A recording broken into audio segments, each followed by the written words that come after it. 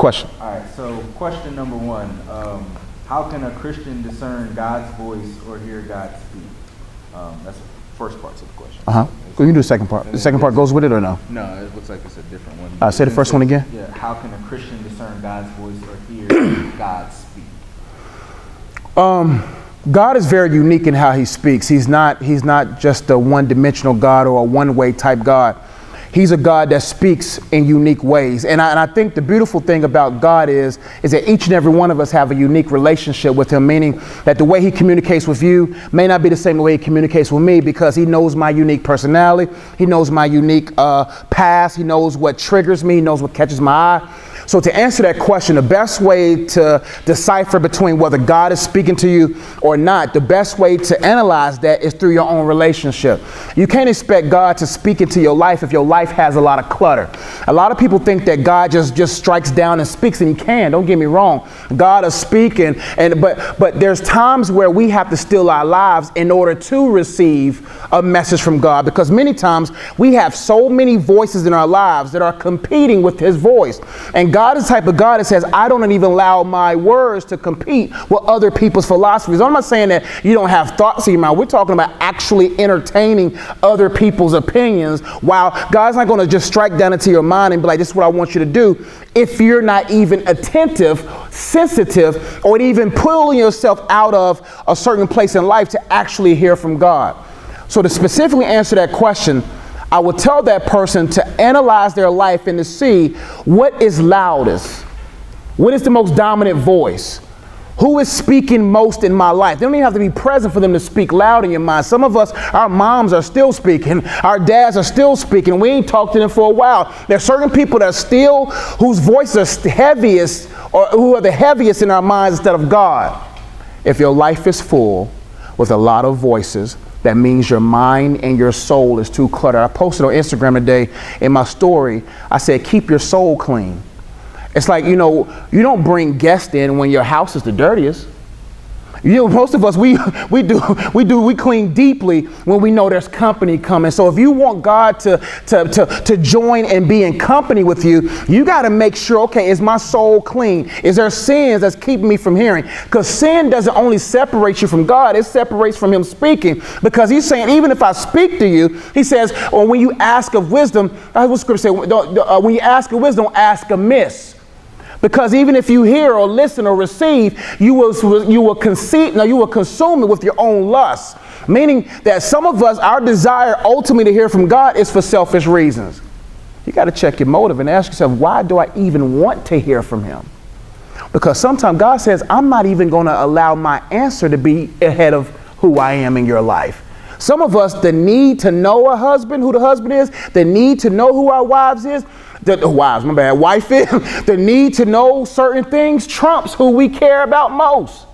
It's so sad that our answers are number one or are ahead of God being the answer. I tell you, if you want to hear God speak to you, be available. If you're not available, all you're going to get is a busy tone, because God said, I have a lot of ears and hearts who desires to hear from me. Let me see that first part of that question again. Make sure I answer the spirit. Did that make sense? How can a Christian discern God's voice or hear God speak? Listen, as far as how I know that God is speaking to me, I can repeat this over and over again. It comes down from a relationship. Listen, I know my mom's voice. I don't care. I remember when I was a kid, boy, I'd be on aisle 5, I done snuck off. You know what I'm saying? I know we passed aisle 5 where the candy was, and mom was busy over there with the meats and vegetables. So I was like, let me sneak off. But as soon as I heard mama's voice, I knew who that voice was. So many of us, we entertain more strangers' voices than the Savior's voice. He said, my sheep know my voice. A stranger they will not follow. Listen, who's your shepherd?